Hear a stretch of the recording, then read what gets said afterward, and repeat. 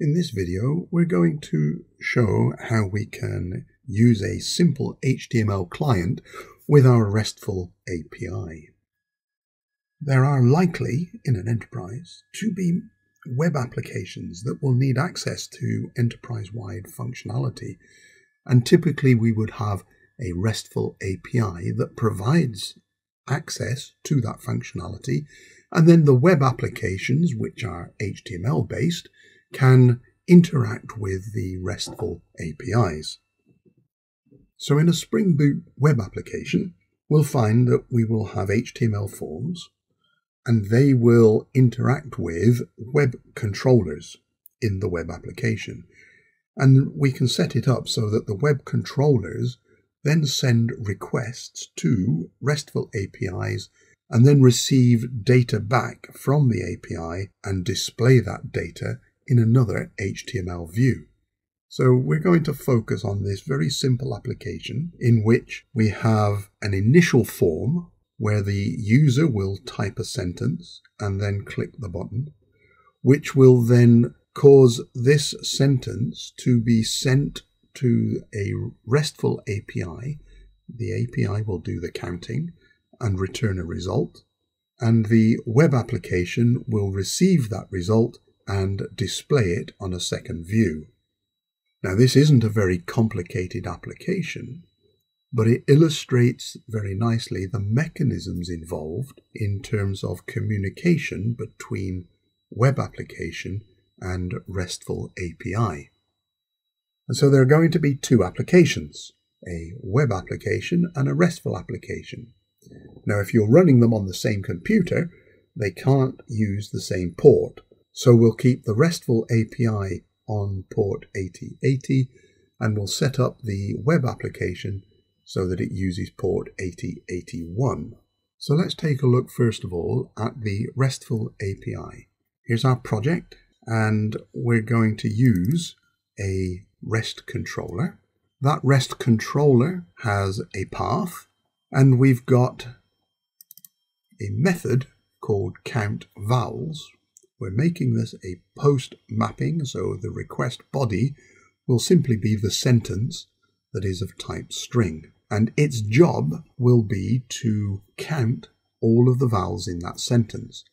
So what I'm using here is a tree map whose key is of type string, and as you can see, the key values are A, E, I, O, and U, and an integer object as the value, which is initialized to 0.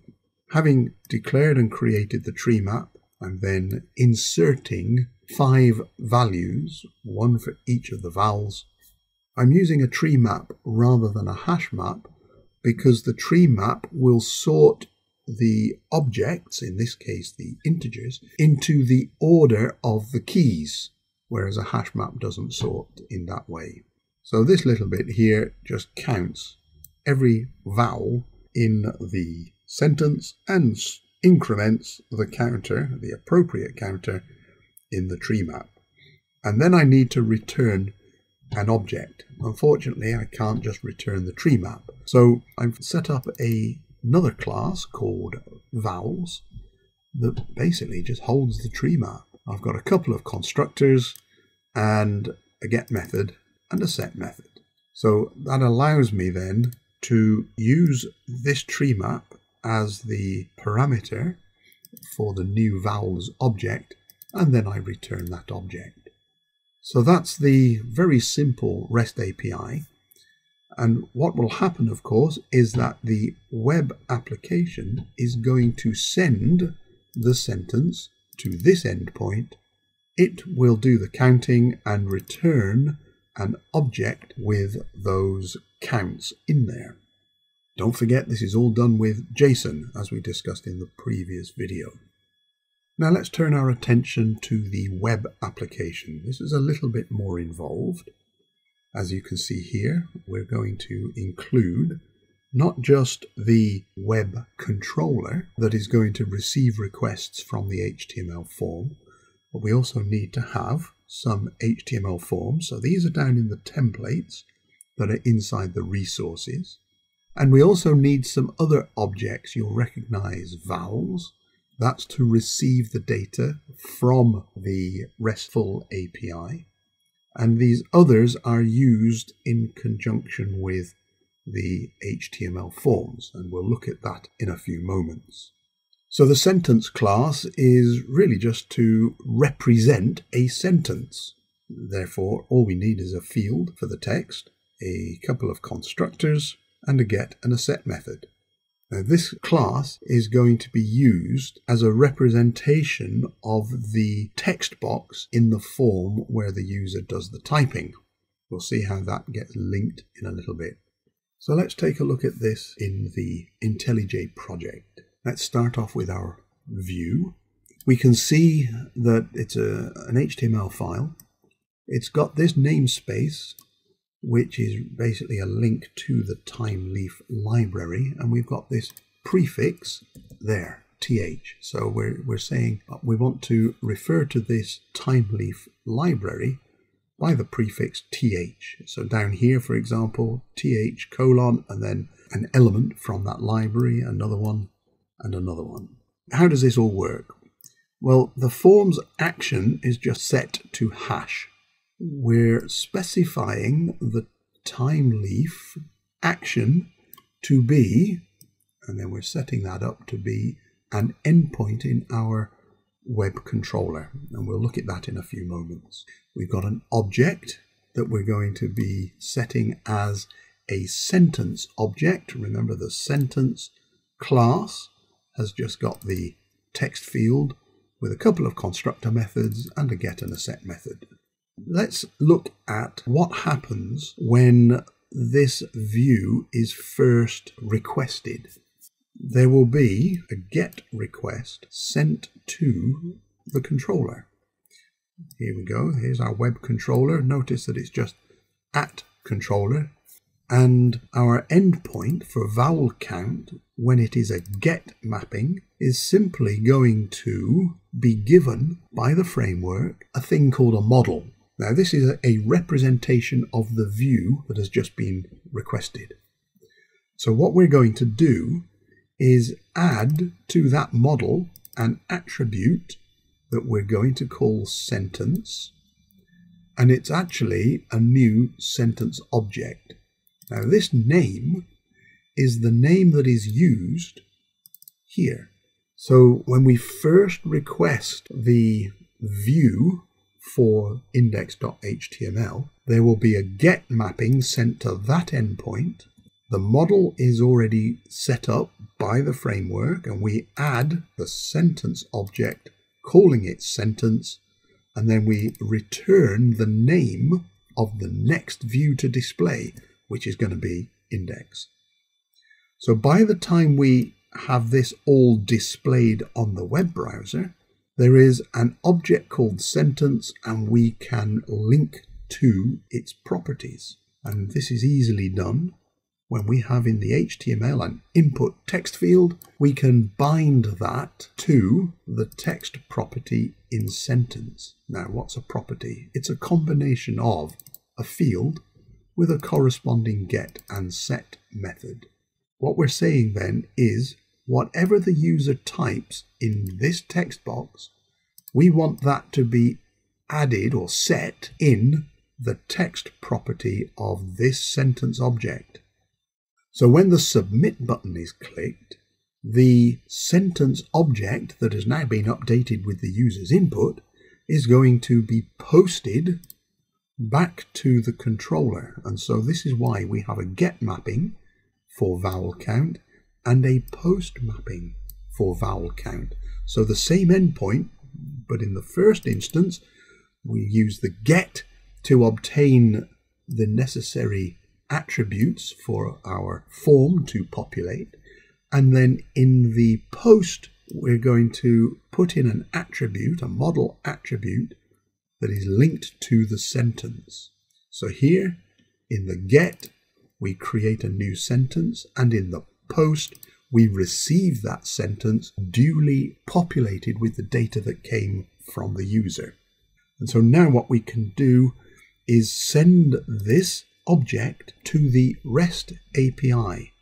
And the way that we contact a REST API is by using this REST template builder.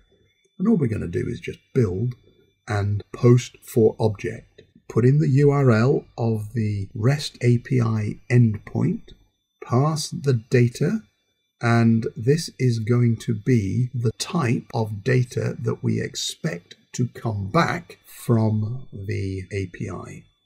Let's just review that again. That is the API endpoint that we want to contact. This is the data that we are posting, and this is the type of data that we expect to receive back from the API.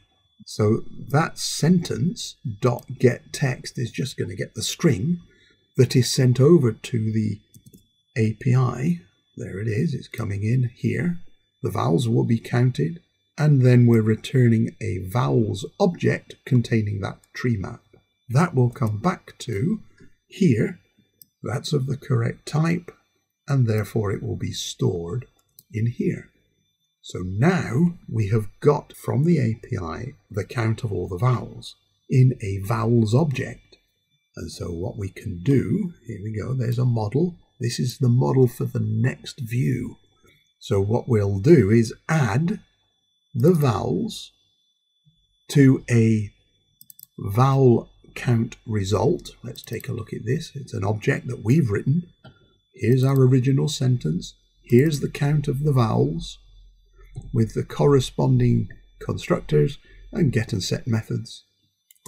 And so what we'll do is create a vowel count result with the sentence that we were given and the count of the vowels that we got back from the API. That's all added into the attribute with the name vowel count result. And then we tell the framework the next view to display is result. So it goes to result HTML. Again, we're making use of timeleaf.